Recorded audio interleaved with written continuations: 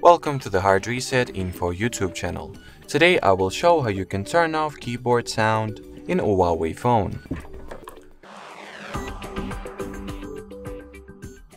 So firstly, you will need to launch Settings, then enter the System and Updates category. Onwards, go for the Language and Input, Default Keyboard, then, or actually check what keyboard is your default choice, but anyway, in this video I'll show how you can disable the sound on key press for both Huawei keyboards that usually are the Celia and Microsoft Swift key.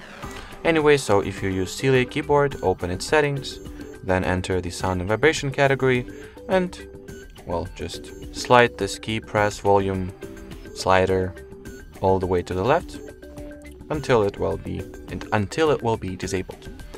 The Microsoft Swift keyway is to open in settings as well, enter the sound and vibration, and turn off the toggle in front of a key press sound volume option.